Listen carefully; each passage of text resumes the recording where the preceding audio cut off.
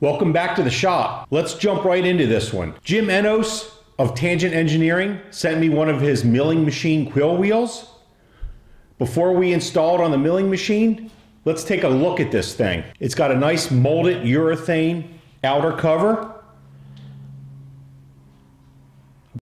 It's oil and grease resistant, and it has a nice matte finish for a nice gripping surface here. Feels good in the hand. The wheel itself, from center hub to outer, is a little under 7 inches, a little under 14 inches overall. Looks like it has 3 pins of engagement here on this rear hub. This rear hub is 3 1/4 inches in diameter and about 1 3/4 deep. And it looks like it's made of Delrin or some sort of hard plastic. It looks very durable and pretty rigid. Quick release set screw with a wing nut on it here. If we take a look at the center hub here, we'll see the model number that fits my mill, which is CL4. Jim's phone number's on here, and also the website.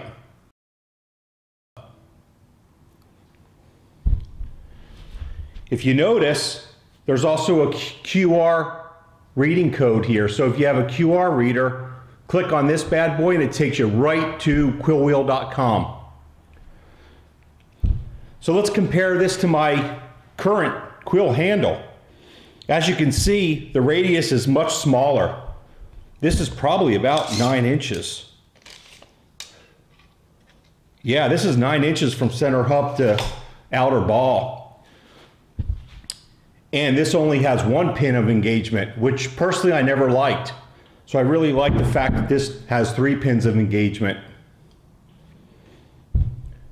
So let's take this over to the mill now and compare it to my existing Quill handle. We're over here at the mighty Webb Champ. So for comparison, this is my old Quill handle.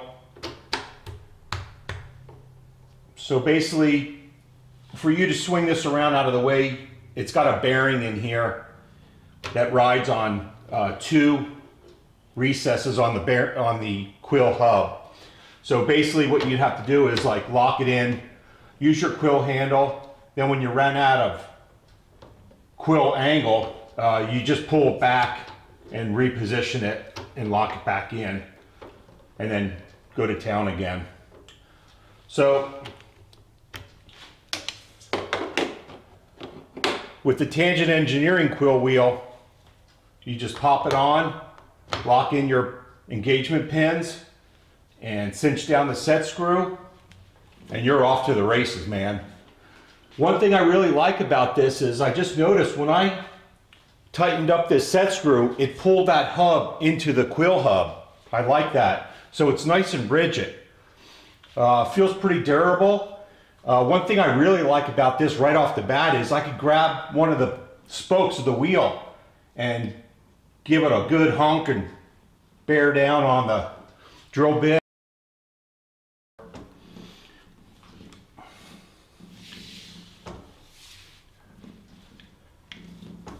Not too bad, I'm liking it. One good thing, if the wheel gets in the way of a setup that you have here, look how easy it is to remove. Bam, put your old Quill handle right back on.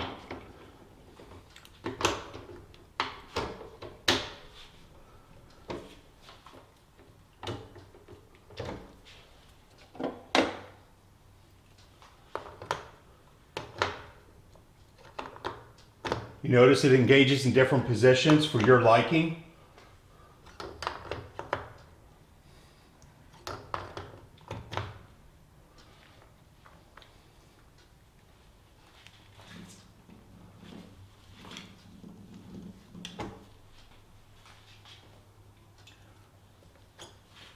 One thing I'd like to mention, with this QR code, it will help you to determine which part number wheel will fit your machine. Jim's got spreadsheets with all the measurements and part numbers, so you'll have a perfect fit for your machine.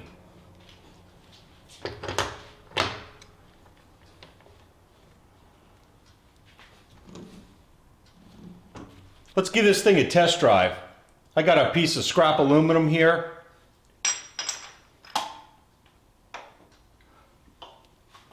Quarter-inch drill bit.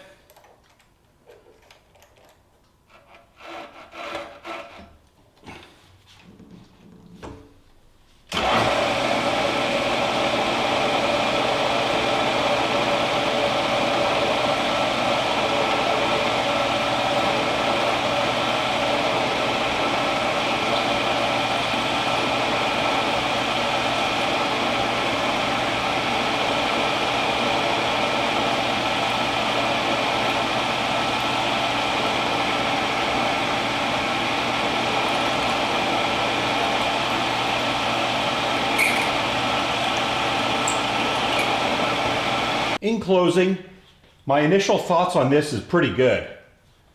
It feels good in the hand. You have a lot of control when drilling.